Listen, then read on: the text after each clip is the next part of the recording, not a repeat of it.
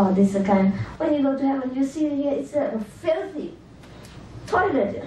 Don't even want to go down. And your body is a cumbersome. Is that right? Oh, cumbersome. Mm-hmm. Cumbersome, you know, a weighty sack of blood and flesh and bone, and you don't even want to come in. You know what I mean? You feel tight and you feel prison if you have to go back into your body. That's why most of the time when you meditate, the master have to make the transit smoothly. Not like those people who experience at the time of near death or death and things like that. They jerk out the body or they jerk back in the body, and that makes them feel repulsed and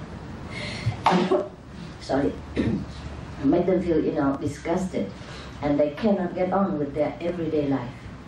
So the difference between the near-death people or the dead people and come back, or the dead people and those of us who die daily is that the transit is very smooth. You come in and out of the body, and sometimes you're hardly aware of it. And mostly sometimes it's done in its sleep.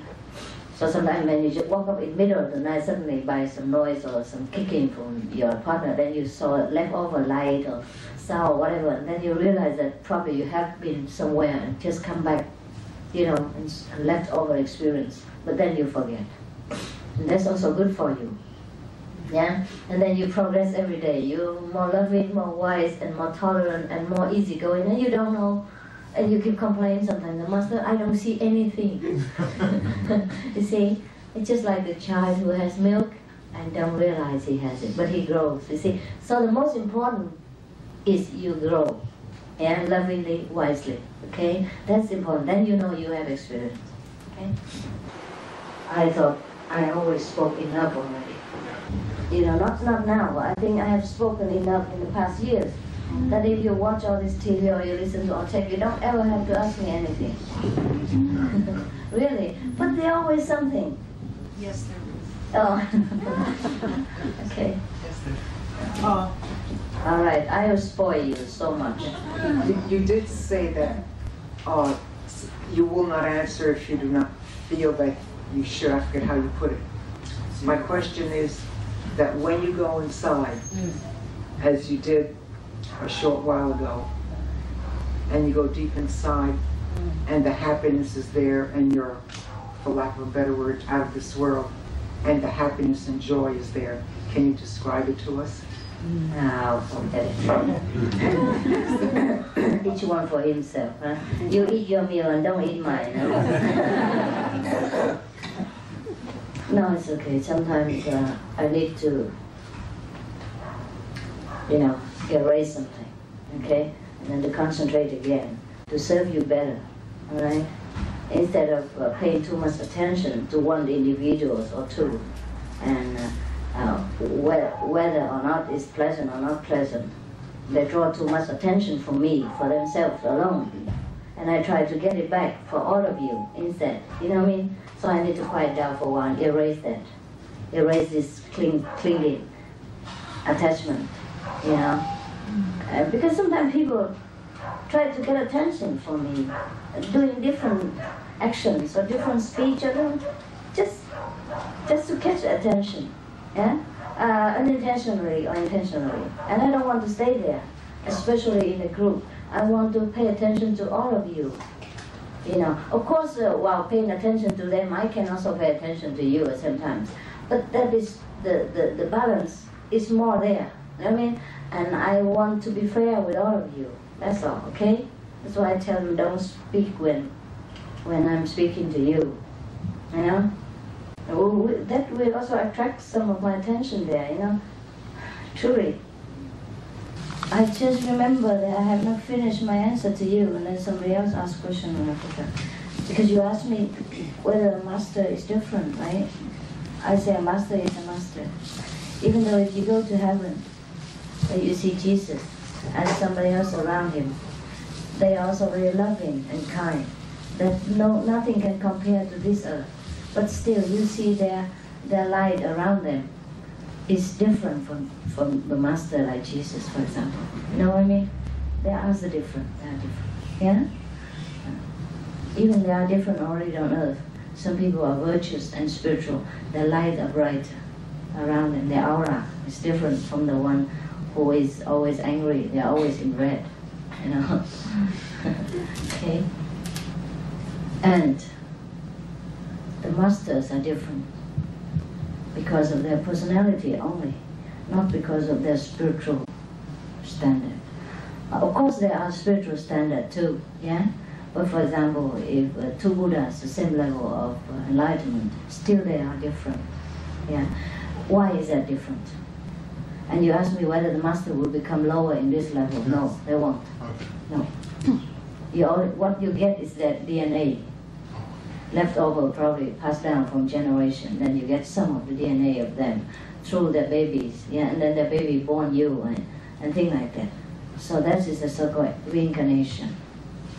But you never get the pure one. Therefore, you have to struggle with the habit that is collected within the DNA that you inherited.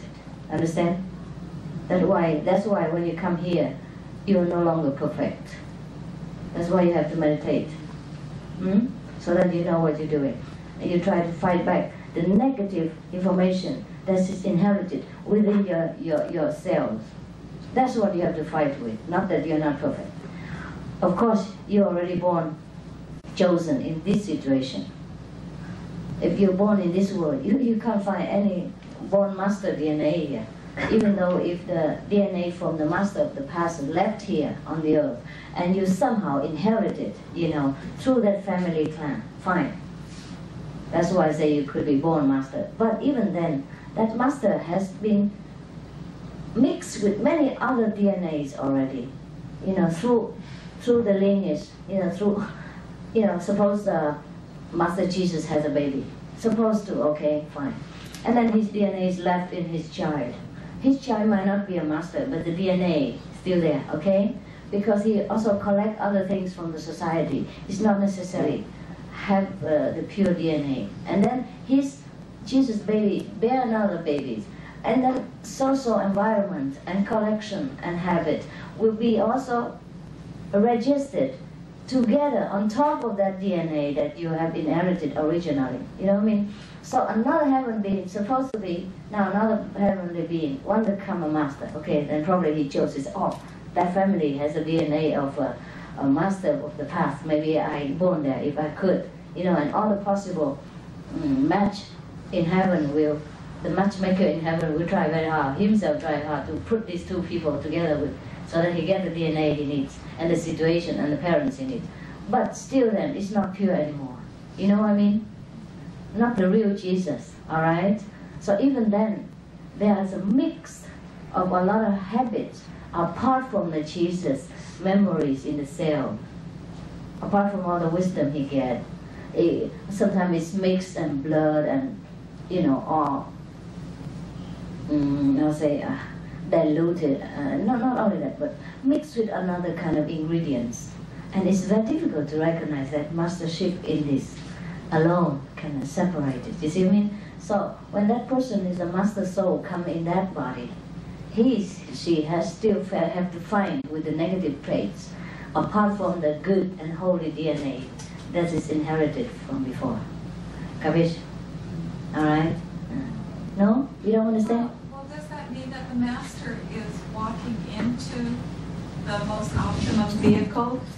Excuse me. Yes. Does that mean that when the master looks down into this realm, the master is walking into what seems to be the most optimum vehicle to carry the master? Yeah.